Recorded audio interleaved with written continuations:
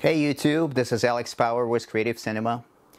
And if you have a full frame camera like 5D Mark III or 5D Mark II or 6D, don't go anywhere. I will show you one of my favorite lenses of all time for the full frame cameras. We'll be right back.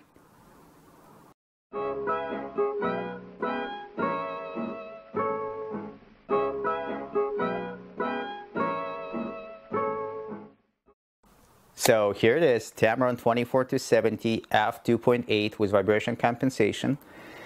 This lens has been tested on many different events, many different photo shoots and video shoots, and I can confidently say this is my well-trusted friend that helped me to deliver quality image and quality video to the customers. So stick with me, I will show you some samples. You can pick up your copy of Canon EF mount Tamron lens on Amazon for around $750.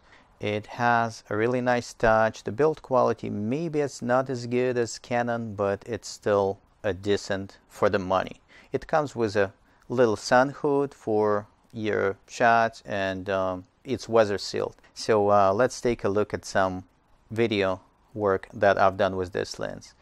See, when it comes to vibration compensation, this shot is being done handheld as well as this one, and it's definitely, you know, making a huge difference when you don't have a stabilizer to have ability to pull shots like that.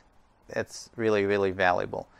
When it comes to shooting a wide angle, it never gives a problem. It gives you a really nice, crispy, clear picture. With photography also, wide angle pictures come out really good, especially when you photograph big group of people. When you want to get this nice shallow depth of field, you just need to get a little closer to your talent. That way you will get quality results. The original Canon 24-70 lens cost about $1,000 more. That's really a huge difference. And it's not coming with image stabilizer. It's a huge minus. So for me, it's very important to have that image stabilizer. You can get a cheaper alternative lens made by Canon, also L series. It has a wider range of focal length, 24-105, and it has an image stabilizer. But the big minus on that one, it's f4 instead of f2.8. So that makes a big difference during the low light condition. And it's cost only $150 less than a Tamron lens. Do your math and figure that out.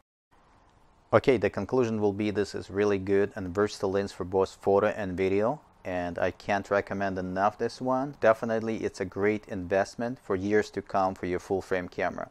So consider purchasing one when you can afford. It will bring you a great results. Thanks for watching. Let me know in the comments below if this video was helpful. If you have any questions, please ask them. Don't forget to subscribe, like, and we will be back soon. Thank you.